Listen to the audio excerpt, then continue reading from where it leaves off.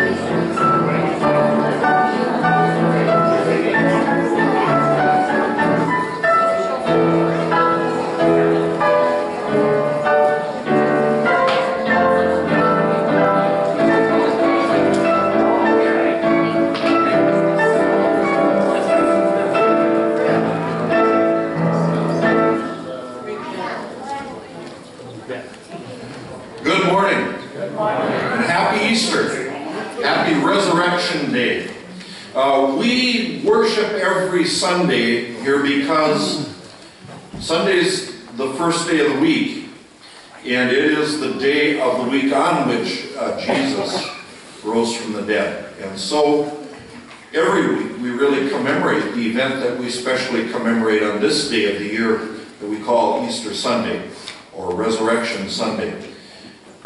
We celebrate the historic fact that Jesus is raised from the dead. And because he is, we can believe the promises he gives us in connection with his death and resurrection, live our lives full of purpose and joy and peace. Today, I'd like you to be aware of the announcements, the events coming up. First of all, this week we resume our regular events of confirmation and youth on Wednesday.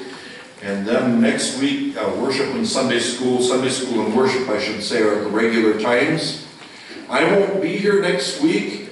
We're going to be in San Diego, California. I think that's somewhere over there somewhere. And we have Pastor Chris Hartley from the Lutheran Brethren Fellowship Church preaching. And I want you all to be here again as he brings the Word of God. So I plan on being here next week at 11 o'clock for worship. Remind the women that WMF rally is on Saturday the 29th of this month of April. It's at Zion in Tioga. Jonathan and Tamba Abel, Brazilian missionaries, are going to be speakers. And then the Christian Ed Committee is inviting all the friends and members of Emmanuel, not just the kids, but adults as well, to a time of fellowship at the Ark. That's the, I want to say Association Retreat Center. In this case, it's the Area Recreation Center, I think, Williston Area Recreation Center. It's way over on the east side of town on 18th. We're going to have an event from 1 o'clock to 4 o'clock, just a time of fellowship and recreation together, time to grow closer to one another. Then I want to let you know that evening at 6 o'clock, we're going to have a late supper and then a documentary on Martin Luther as we celebrate the 500th anniversary of his nailing the 95 Theses to the door at the Wittenberg Chapel. So we invite you all to come to that and look forward to learning more about our heritage. Then we're going to have a work day here at Emmanuel, and don't close your ears now. A lot of work to do when we do it together. It's a great time of growing closer to one another, and we might even get a little exercise. But on May 6th, that's a Saturday, we'll start work at 9:30 in the morning.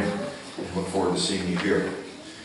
I want to let you know that the beautiful flowers in the center of our altar today are in memory of Joe and Diane and Eileen Iverson. We thank you, Verna, for sharing those with us today. It's wonderful to have flowers on Easter Sunday. It reminds us that the grave is not the end. That for us who are trusting in Jesus as Savior and Lord, the grave leads to life.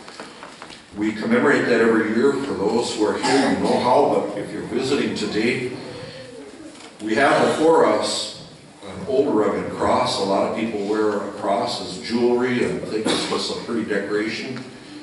It's not a pretty decoration. It was an instrument by which the Romans put the worst criminals to death. And our God became a man in order to die on one of those. He was nailed to one of those outside of Jerusalem. And he shed his blood on that cross, and he died in your place and in my place, and was laid in the tomb. And on the third day, showed that by his death, sin and death are defeated enemies, that the grave is no longer for believers the end, but rather it's the way simply to transition from the life we have in this world to eternal life with God in heaven. And so today, at the end of our service, toward the end of our service, I should say, we'll be flowering the cross, symbolizing the fact that Jesus took an instrument that was meant for death and turned it into the instrument through which we receive life. We receive life through Jesus' death on the cross. So you will see that cross transformed, and it is a transformed instrument then, an instrument of death that's turned in to the source of life for all who believe. So we look forward to that today. If you didn't know you were supposed to bring flowers today, if you didn't bring any, there's a lot of them right in the front pews. So come on up, grab one of your favorite color flowers, Some of the stems are really long. You might want to break them off as you come, because trying to get a long stem in there can be difficult, and then we'll gather around the cross while we listen to beautiful Easter music and see it transform before our eyes. I think that's all the announcements. Is there anything I'm forgetting this time? We will read together then our call to worship. Since then you have been raised with Christ, set your hearts on things above, where Christ is seated at the right hand of God. Set your minds on things above, not on earthly things, for you died, and your life is hidden with Christ in God. As your life appears, then you also will appear with him in glory. Thank you, Heavenly Father, for the hope that you give us through the event of the empty tomb, the event of Jesus' resurrection from the dead. Thank you for inspiring your apostles to record what they saw, so that today we might know what happened 2,000 years ago. And in that event, find reason and purpose and value. Grant this, we pray now, as we hear your word proclaimed today. In Jesus' name we pray. Amen. And we're going to begin with hymn number 111, our traditional song to begin Easter. We're going to sing the first two verses very quietly, but sing the chorus very loudly, and then the third verse and chorus very loud. 111.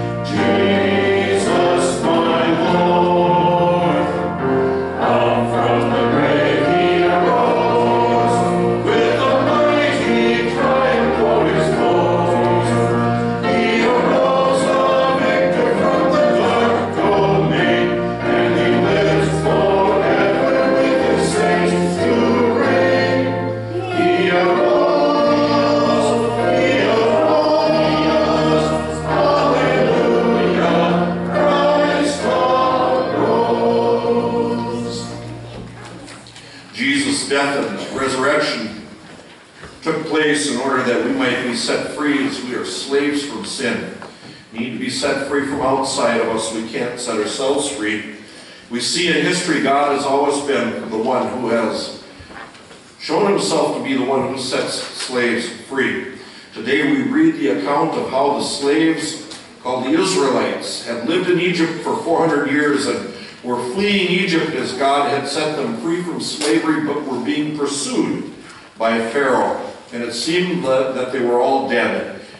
And if it were left to their devices, they would all have been dead. But we see God setting them free. In Exodus chapter 14, it's a long passage, beginning at verse 10 through verse 15:1, or chapter 15:1. As Pharaoh approached, the Israelites looked up, and there were the Egyptians marching after them. They were terrified and cried out to the Lord.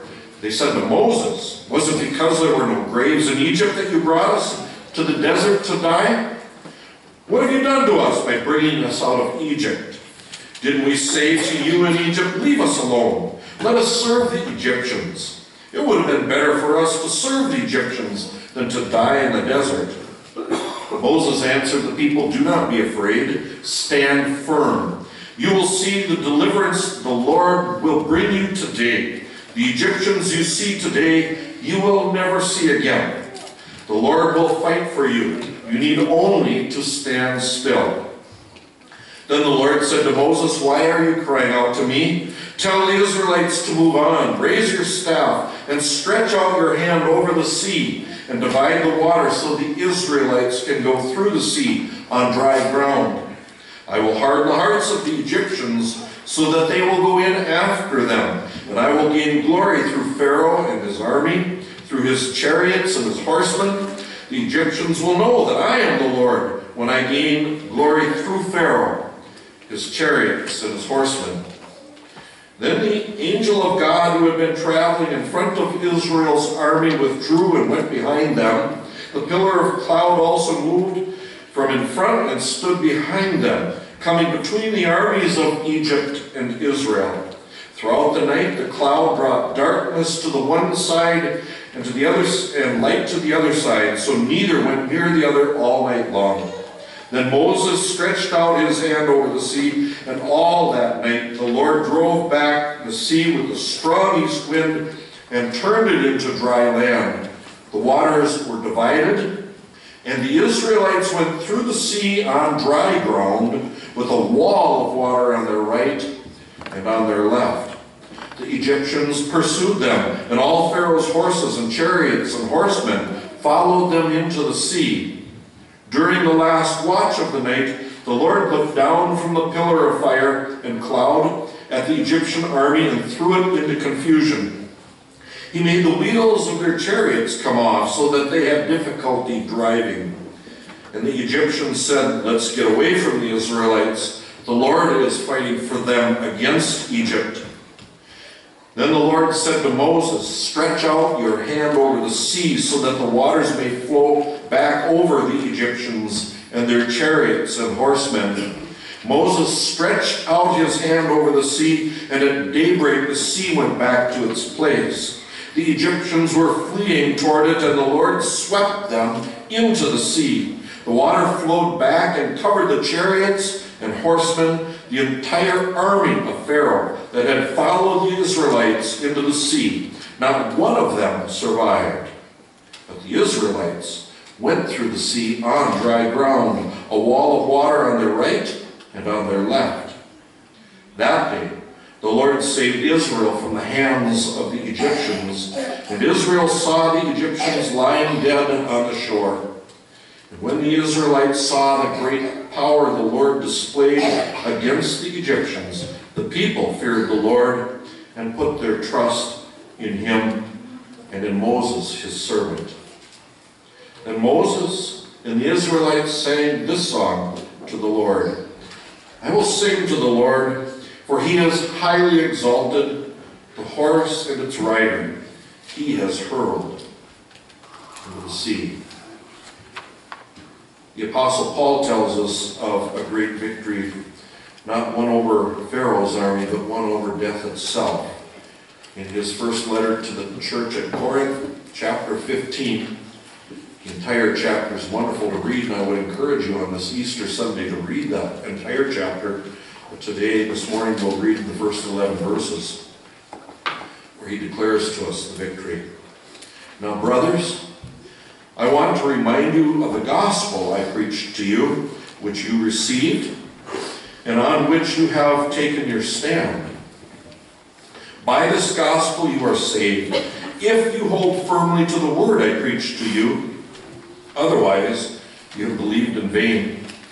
For what I received, I pass on to you as of first importance, that Christ died for our sins according to the Scriptures, that he was buried, that he was raised on the third day according to the Scriptures, and that he appeared to Peter and then to the 12. After that, he appeared to more than 500 of the brothers at the same time, most of whom are still living, though some have fallen asleep. Then he appeared to James, then to all the apostles, and last of all, he appeared to me also, as to one abnormally born. For I am the least of the apostles, and do not even deserve to be called an apostle, because I persecuted the church of God. But by the grace of God I am what I am, and his grace to me was not without effect. No, I worked harder than all of them, yet not I, but the grace of God that was in me. Whether then it was I or they, this is what we preach, and this is what you believe. We continue singing together how deep the Father's love for us. You find the words in the insert in your bulletin.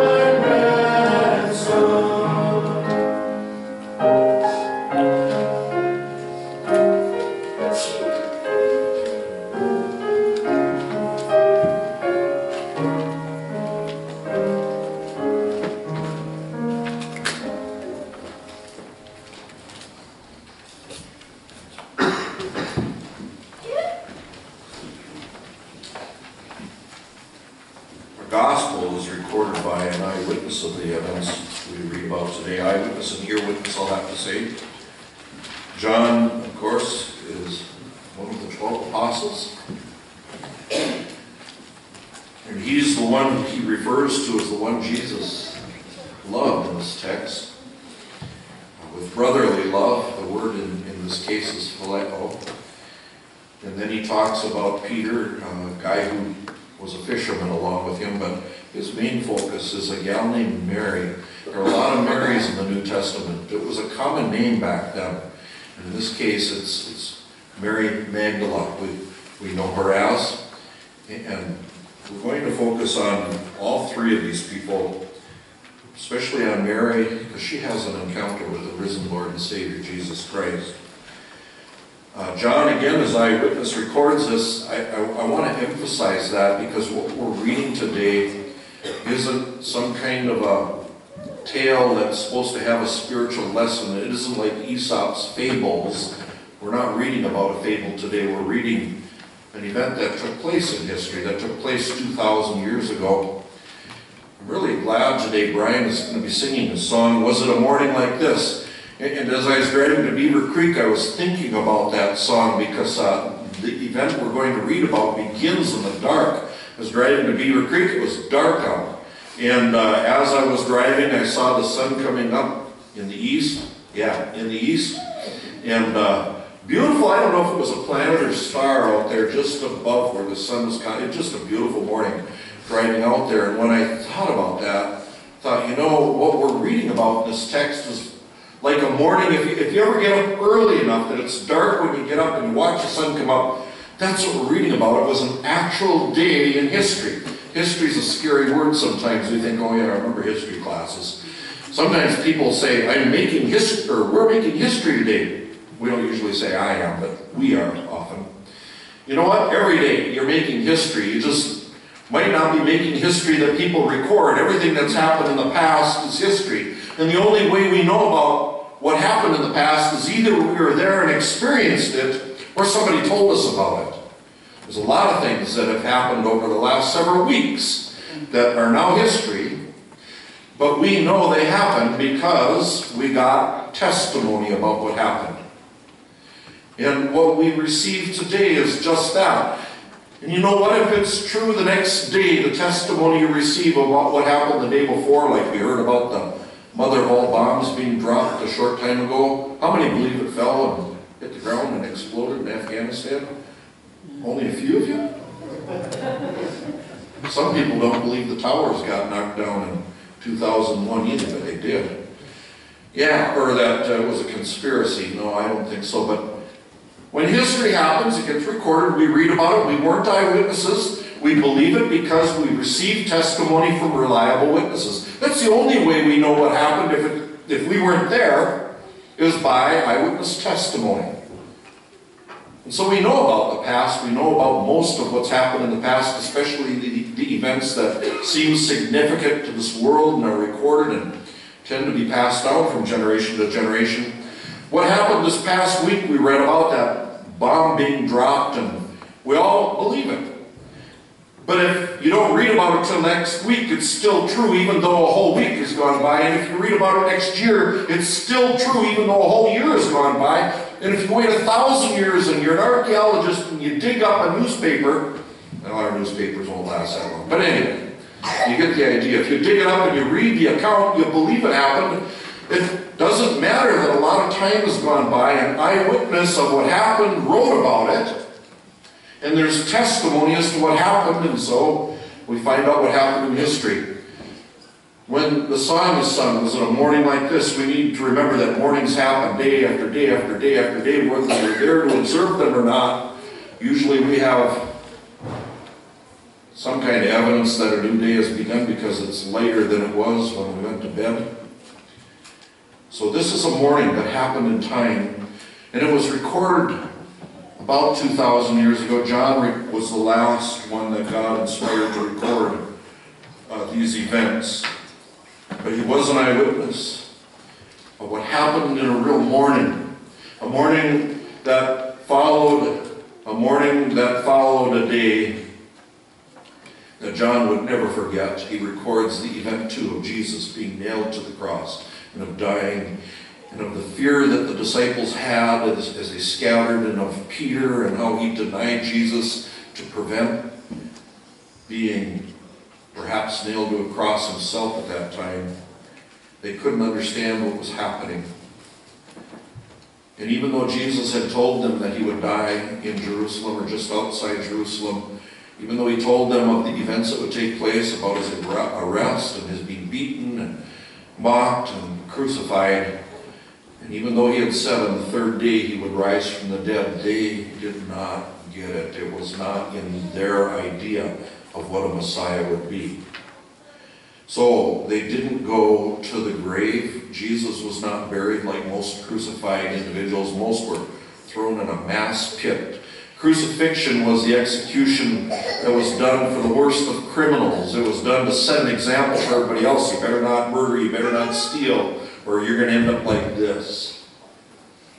They were thrown in mass pits, typically, and buried together. Jesus was not. Joseph of Arimathea, who had hewn a tomb out of rock, was a man of means, a man of wealth. Got permission to take the body of Jesus and lay it in a rock tomb. We don't use those very much in our culture anymore.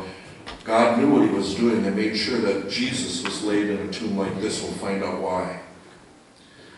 John chapter 20, verses 1 through 18. Early on the first day of the week, they waited until the Sabbath was over. Friday, Jesus died on the cross. Sabbath was Saturday. No work on Sabbath. Sunday comes and they want to make sure they get there as early as possible. Early, while it was still dark on the first day of the week, Mary Magdalene went to the tomb and saw that the stone had been removed, I like that word, from the entrance. So she came running to Simon Peter and the other disciple, the one Jesus loved, that would be John, and said, "They've taken away the Lord out of the tomb, and we don't know where they have put him." So Peter and the other disciple started before the tomb. Both were running, but the other disciple, John likes to brag, outran Peter. And he reached the tomb first. Bad translation, he bent over and looked. He looked into the tomb. He looked at the strips of linen lying there, but John didn't go in. Then Simon Peter, who was behind him, arrived and went straight into the tomb. He saw the strips of linen lying there, as well as the burial cloth that had been around Jesus' head. The cloth was folded up by itself, separate from the linen. Finally, the other disciple, this would be John, who had reached the tomb first, also went inside. John saw and believed. They still did not understand from Scripture that Jesus had to rise from the dead. Then the disciples went back to their homes, but Mary stood outside the tomb crying. And as she wept, she bent over to look into the tomb and saw two angels in white seated where Jesus' body had been, one at the head and the other at the foot. They asked her, "Woman, why are you crying?" "They've taken my Lord away," she said. "I don't know where they have put him." At this she turned around and saw Jesus there, but she did not realize that it was Jesus. "Woman," he said, "why are you crying? Who is it you are looking for?" Thinking he was the gardener, she said, "Sir, if you have carried him away, tell me where you have put him, and I will get him." Jesus said to her, "Mary." She turned toward him and cried out in Aramaic, "Rabboni," which means teacher. Jesus said, "Do not hold on to me, for I have not yet returned to the Father. Go instead to my brothers and tell them I am returning to my Father and your Father, to my God and your God." Mary Magdalene went to the disciples with the news, "I have seen the Lord." And she told them. She told what he had said to her. Heavenly Father, I pray that you would bless these words to us, this account, and we might see our faith does not rest on some emotional experience or some kind of spiritual experience, Lord, that it rests on the fact that while death has held so many and never let them go, it could not hold Jesus. And that because it could not hold Jesus, it will not hold any who believe in him. Fill us with hope and joy, we pray today, in Jesus' name. Amen. So it's a surprise. Mary was going to anoint the body of Jesus. It had been wrapped, as was typical, with spices and linen several times around and left in the tomb. It was done quickly. Joseph of Arimathea and those who helped him put him in the tomb quickly because the Sabbath was coming. Sundown would be Sabbath. They weren't allowed to work on Sabbath, so the anointing of Jesus' body was not complete And I'm sure Mary and the other women who went to the tomb, John only mentions Mary, but the other gospel writers mention the fact that she didn't go by herself. Mary with the other women, no doubt, were worried, hoping that they could get to the body in time before too much of a stench was present, that they could anoint his body and finish the burial process and show their love, show the love that they had for Jesus. And it's obvious they were expecting then as they went to the tomb that they'd find his body there. And we're told that Mary Magdalene, when she got there, saw the stone had been removed from the entrance. That's kind of a mild word in the English. See, it was a big round stone, really heavy. The women, as they had gone to the tomb, were wondering how they'd get it out of the way so they could anoint Jesus' body. They didn't need to worry about it when they arrived. It not only was rolled away from the entrance of the tomb, had it been rolled away, it would have had to gone uphill. The tombs were designed so that it could be rolled downhill by a few strong men into place, and there it would not be moved again. In this case, when they got there, it wasn't just rolled up away from the entrance of the tomb. It was cast aside from the tomb, a big stone. I don't know if you guys have done any rock hauling. Some of you are farmers. And it's amazing how even a fairly small-looking stone can be quite a challenge to pick up and get on the trailer to get hauled off the field. This was a huge stone and would have taken many men, but it wasn't there in front of the tomb. It didn't hold Jesus in. Jesus could go through stone by this time. The body was gone. But it was rolled aside for another reason, and we read about that reason today. They find the stone is rolled away and there's no body inside. And they're shocked. They wonder, did the Pharisees and the Sanhedrin hate Jesus so much that even being buried in a rich man's tomb was too much for them? They nailed him to a cross. They'd given him a criminal's death. Now he was buried in a rich man's tomb. Did they want to take his body out and throw it in the pit with all of the other bodies of all the other criminals that had died on crosses? No doubt they were filled with fear. And while the other women lingered, Mary, who must have been younger than the rest, goes back. I don't know how far they traveled, but she went back on foot then to tell Peter and John what they'd found, and she's all excited, and she's all upset. They've taken the Lord out of the tomb. We don't know where they put him. So Peter and John start walking back to the tomb. Our text doesn't tell us this, but at some point they start running, probably because they met the rest of the women who had seen the angels, who had spoken to Jesus going back, and now they start running. Like I say, John likes to brag. He outran Peter. Peter's probably older than John. They start running to the tomb after they hear this news. There's more than just an empty tomb to see here. And as they run to the tomb, John arrives first. It says they leaned down. That wouldn't have been the case. The opening of the tomb would have been high enough that they could have stood and looked in. That's important to understand, because they could actually, in looking into the tomb, see the place where the body had been laid. Had they had to lean down, the body would have been laid above the entrance of the tomb. But John looks in, and just looking in the early morning, he could see the linens. And it was strange, because they weren't cut apart. They weren't like they'd been taken off and thrown in a heap somewhere. They were laying there as though the body had just gone right through the linens, and they had just collapsed without a body to hold them up anymore. That's how they saw them. That's how they were, except for one piece of linen. The one that had been around Jesus' face had been folded up neatly and set in a separate place. Jesus had made sure that the stone had been removed so that they could look in. Jesus had made sure that things were left in such a way that testimony would be borne to the fact that he was no longer dead, that his body had not been stolen. If his body had been stolen, they probably wouldn't have bothered to unwrap it until they got it away from the tomb. And even if they had unwrapped it, it wouldn't be laying the way it was. John saw, and then impetuous Peter comes along. He doesn't stop by the entrance of the tomb. He runs right in and he sees what we've described, what John describes in this text.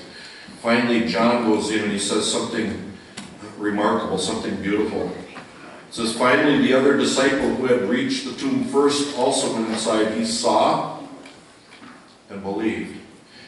What did he believe? On seeing the linens lying flat and on hearing the testimony of the women, he believed that Jesus was risen from the dead. That's what he believed. That Jesus was alive. He doesn't say much yet at this point. John was quieter of the two apostles that arrived, Peter and John. Doesn't say much. But he testifies to the fact that what he'd seen and what it did inside of him, it made him a believer. That death had been defeated by Jesus and that Jesus was alive. So the disciples go back to their homes. Apparently Mary Magdalene wandered back to the tomb again. And we find her there, and there we see something remarkable again. As she beholds what is the case inside the tomb, angels appear to her. They ask her, why are you crying? The word for crying here in the Greek means she was sobbing uncontrollably. I've been with people and I've been in that condition with uncontrollable weeping.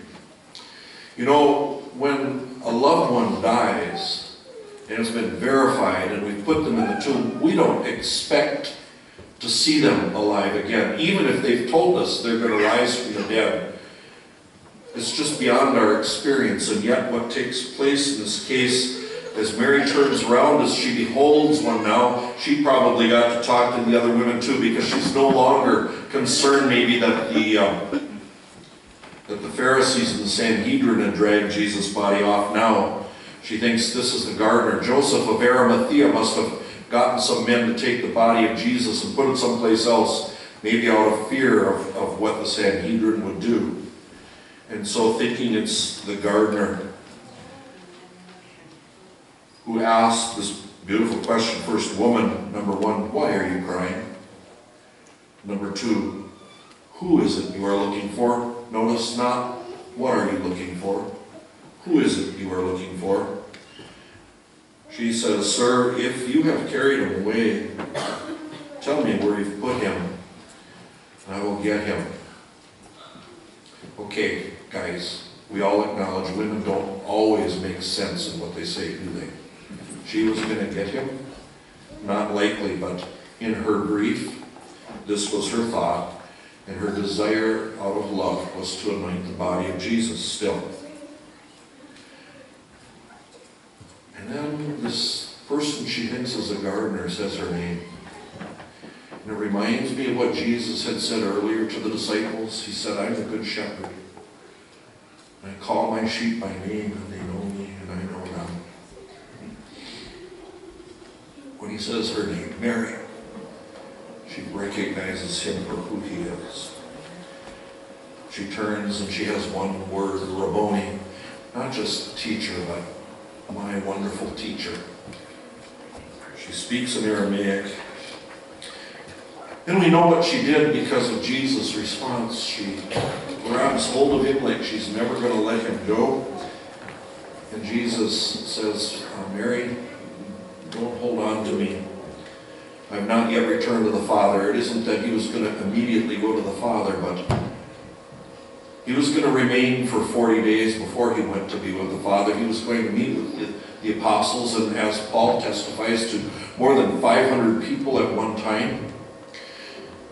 You know, ancient manuscripts of 1 Corinthians have been found so old that even liberal scholars agree that the belief in the resurrection of Christ existed immediately in Jesus' day. It didn't take years and years and years for somebody to come up with a story of Jesus' resurrection. And Paul testifies then that many, over 500 who had witnessed Jesus raised from the dead, most were still alive.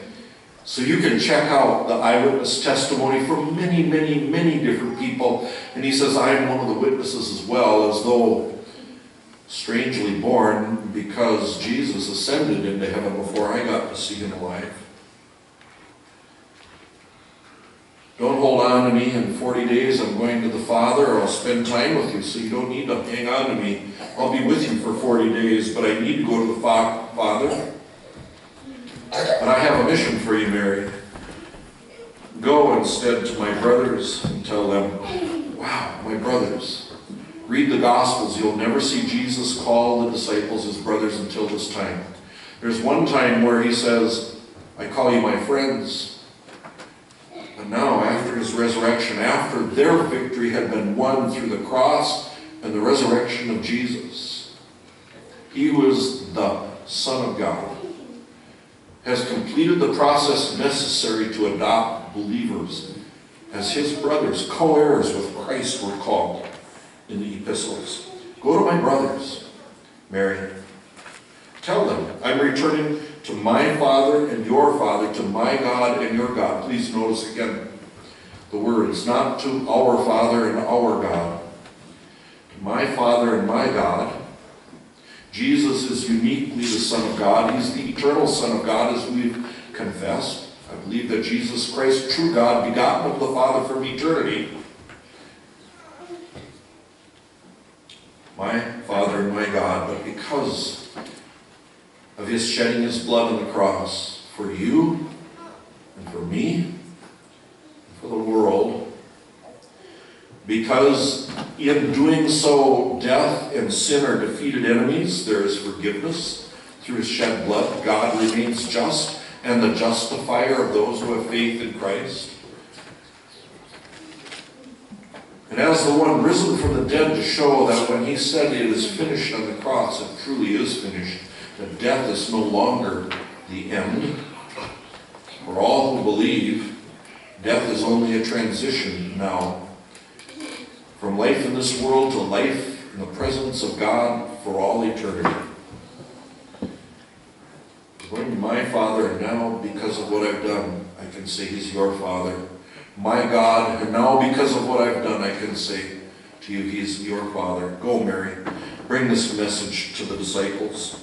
Go to my brothers and tell them that I'm returning to my Father and your Father, to my God and your God. So we see Mary running back to the disciples, bearing testimony as to what she saw. I've seen the Lord. And this is what he said. So today, we can't make it fancy. We can't embellish it by some marvelous speech. I'm not a marvelous speech giver. I'm only reading to you and doing the best I can to explain to you what the people we've read about today saw that day. Jesus, who died on the cross, is risen from the dead. And what he says concerning that is because of it, he's the first fruits of those who rise from the dead. Because of it, we have hope as well.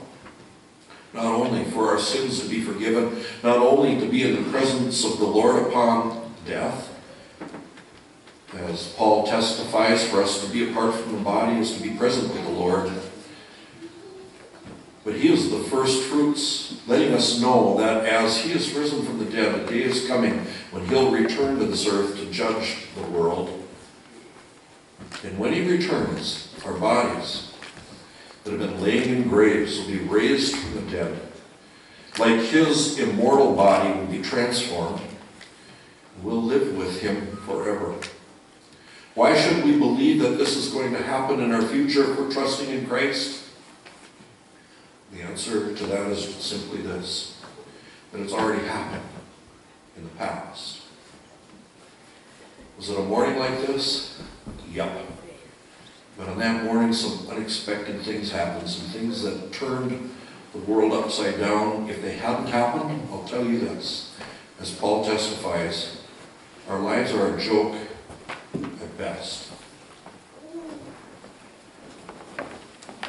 But because he lives, no matter what we have to face, we can face tomorrow without fear, with certain hope, with things around us that used to be our greatest treasure no longer being our greatest treasure. But a life that's full of nothing but Jesus, who is the way, the truth, the life, the way by which we come to the Father. Amen. We have a quartet that has a song for us at this time, Road at the Cross. For you.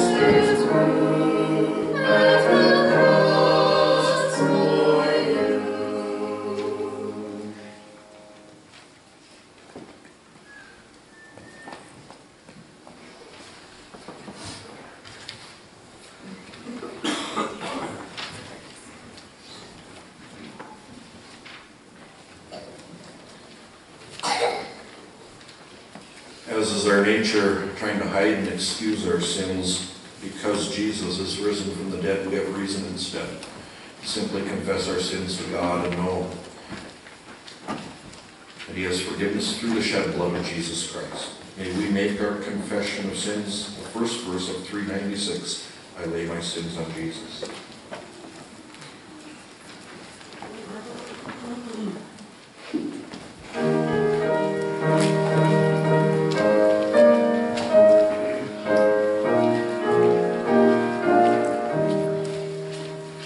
Amen.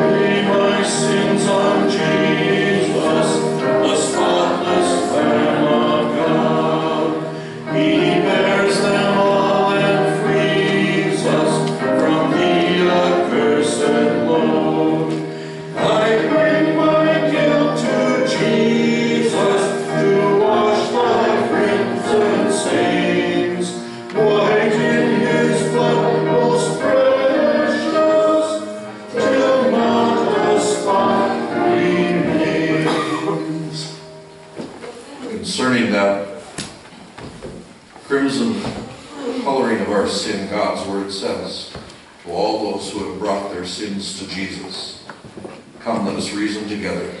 Though your sins be as scarlet, because of Jesus' shed blood, you will be white as snow. Amen. I'll call on the ushers at this time to receive our offering.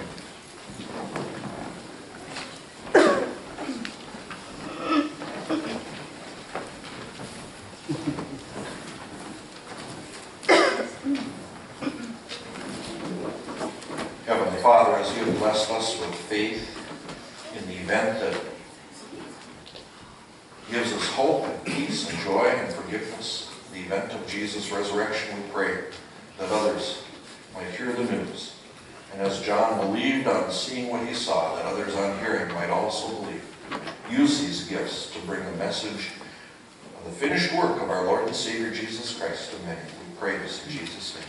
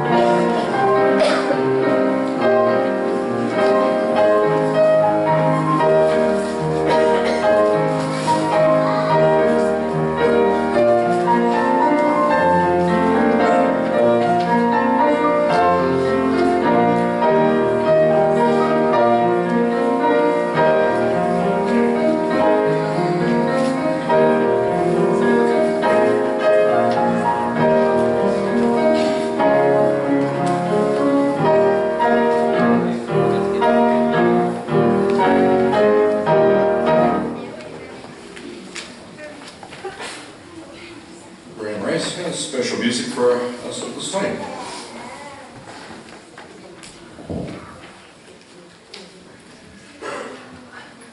As Pastor John talked about in his sermon, I'd ask you this morning if you put yourselves in Mary's shoes and just remember what it must have been like for her and her witnesses that morning as they went to the tomb.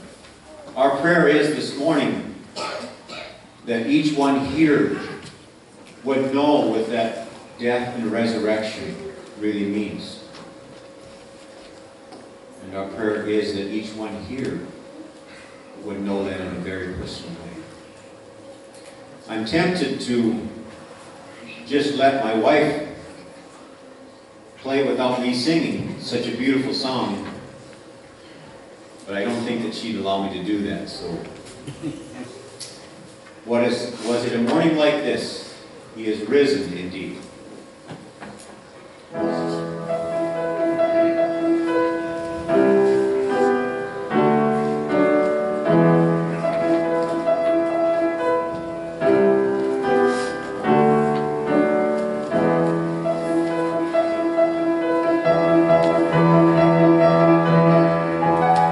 Was it a morning like this, when the sun still hid from Jerusalem, and Mary rose from her bed to tend the Lord she thought was dead? Was it a morning like this, when Mary walked down from Jerusalem, and two angels stood at the tomb, bearers of news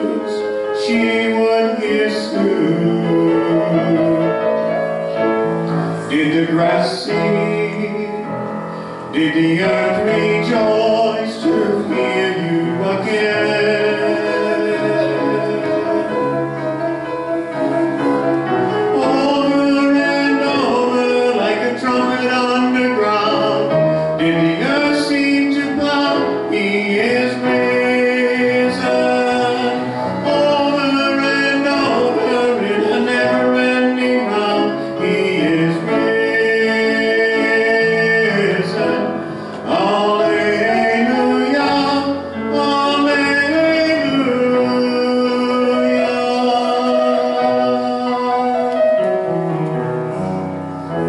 Was it a morning like this when Peter and John read from Jerusalem? And as they raced toward the tomb, beneath their feet was there a tomb?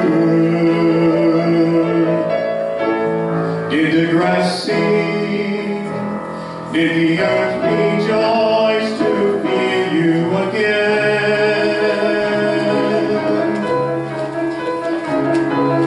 Over and over like a trumpet underground, did the earth seem to bow? He is risen.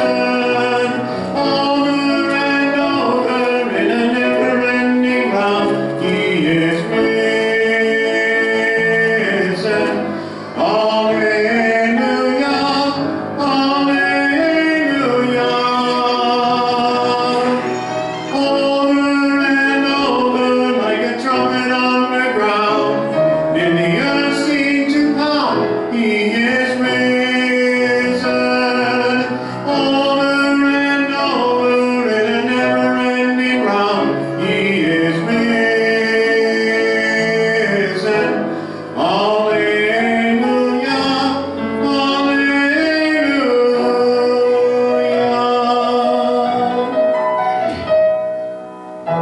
Was it a morning like this when my Lord looked out on Jerusalem?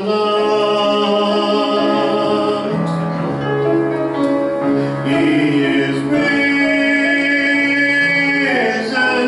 Alleluia, alleluia.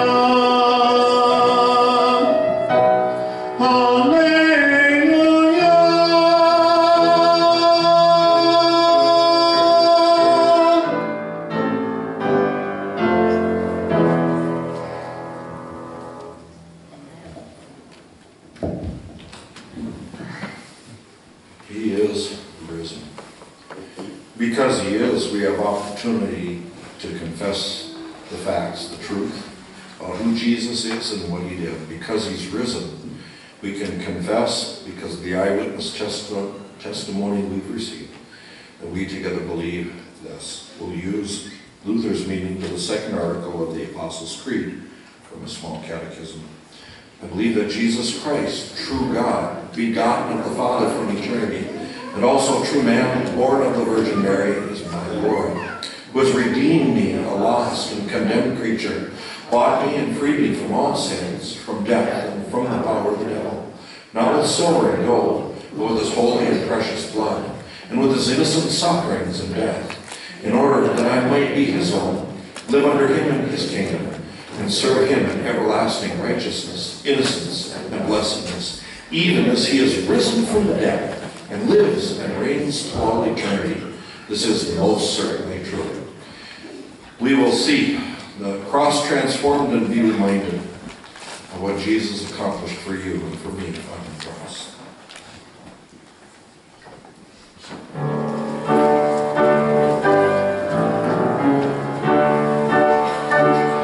Front and we'll work to the back.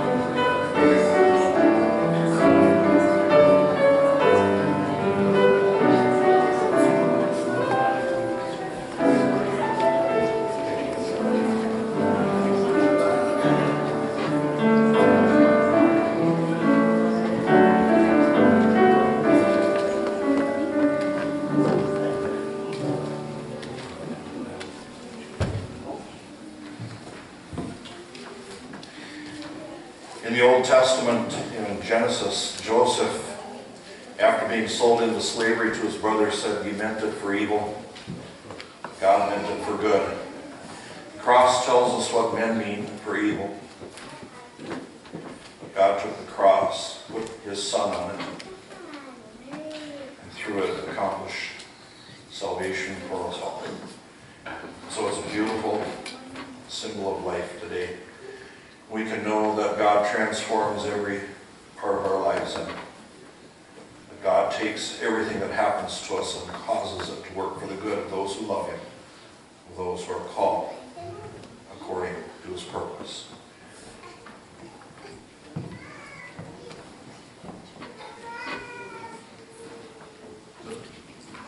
Let's pray together the prayer Jesus taught us to pray. Our Father, who art in heaven, hallowed be thy name.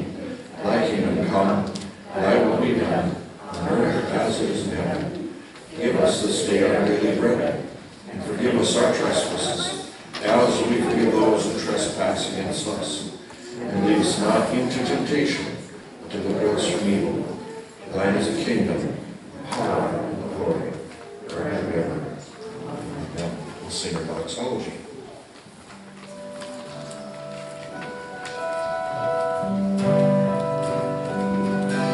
Oh, the depth of the riches of the wisdom and knowledge of God. How unsearchable his judgments, and his paths beyond tracing out. Who has known the mind of the Lord? Or who has been his counselor? Who has ever given to God that God should pay him?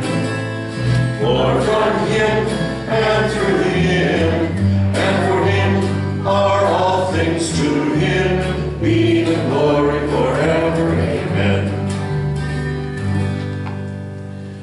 Now may the God of peace, who through the blood of the eternal covenant brought back from the dead our Lord Jesus, that great shepherd of the sheep, equip you with everything good for doing his will, and may he work in us what is pleasing to him, through Christ Jesus, to whom be the glory forever and ever. Amen. Let's stand as we sing our threefold amen, and then close with 104. Christ the Lord is risen today.